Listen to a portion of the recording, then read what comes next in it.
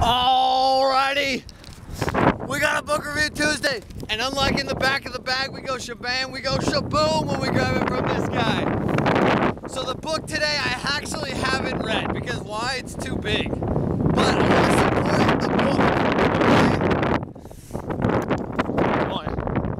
the book. So the book is called Infinite Jest.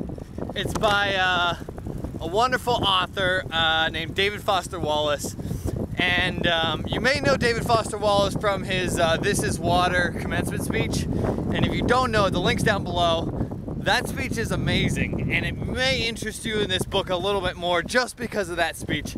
It's a 20-minuter, but it's absolutely incredible. It's something that I try to listen to at least once a year because it's so awesome. So here's this book, Infinite Jest. It's this big piece novel. I think it's over 1,000 pages, over 1,000. So because I haven't read it, we don't have any experts for you out of it, but it's a national bestseller.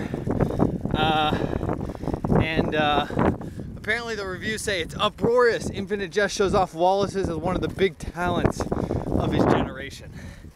So credible. Here he is on the back. Wikipedia, interesting stuff down below. Yeah, main shout outs to the author, who once was, no longer with us, but incredible stuff here, and I'd be interested to hear you guys' comments, and just be sure to check out This Is Water. It's worth your time. That's the sag on Tuesday!